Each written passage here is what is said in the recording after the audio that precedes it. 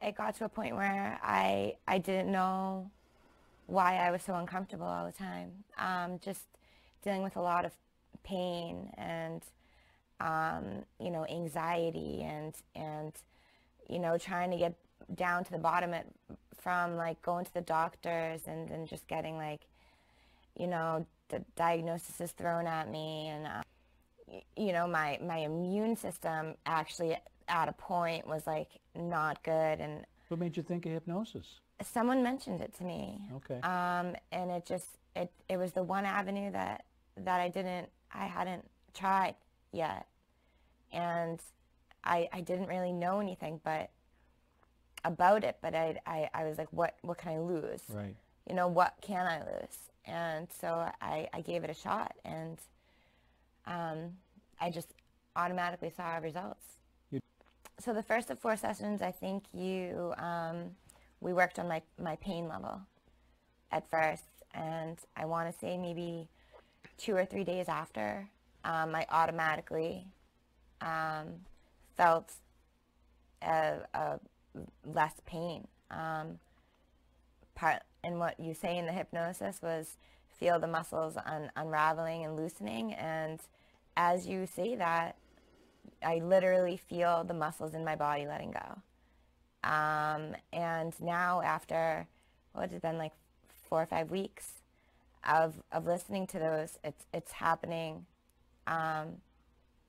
when I'm not listening to the hypnosis, because that part of my brain knows that, you know, it's okay to let go. It's okay.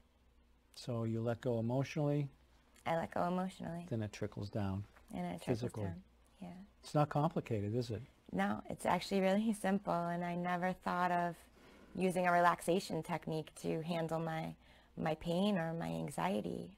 But it just makes sense because that's, you know, where for me, where it stemmed from. Right. The third hypnosis, I was able to get down to the root cause of what was causing the psychological and physical pain in my body. And it was a traumatic memory from my childhood that I blocked out. Yeah. Now thinking back of it, I think that over the years after it happened, after I blocked it out of my memory because it was so painful, I developed behaviors around it to kind of cover it within myself, which is, I think, hypnosis kind of helped me dive down to the bottom. Yeah. And all those behaviors unraveled, and I got down to the root cause. Noticed myself just out of the blue doing things that I wouldn't normally do, that like I was so caught up daily trying to manage my pain, or, you know, bring myself up, you know, and make myself like happy when I wasn't feeling, you know. Yeah. It became a literally like full-time job. Right. Working overtime too at the same time. I never had time for me to do things that I was just like, all right, like I want to be creative or make things or do crafts or anything along those lines. And I just naturally noticed myself being like, you know, okay, like let me, you know, go do some, you know, something that I enjoy, and not think, oh, I'm doing this because I should, because it will make me happy. Right. And that's how I used to think of Right. things. Now there's a flow to it. Now there's a flow. I just naturally do those things, and it's just such a freeing feeling. I'm just so thankful for it to finally be gone. Yeah. And to feel physically and mentally better.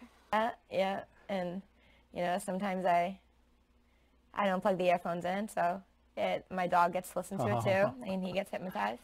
But yeah, we listen to that first thing in the morning, and then I get up and I go about my day, and if I feel like I need another session, if, you know, if it was a stressful day or whatever, I just love it because I always have it with me. Yep. You know what I mean? I can always take 20 minutes out of what I'm doing, where I am, and just listen and just relax. And it's just like, it feels good while I'm listening to it, and it feels good after. And it's just really the best thing ever.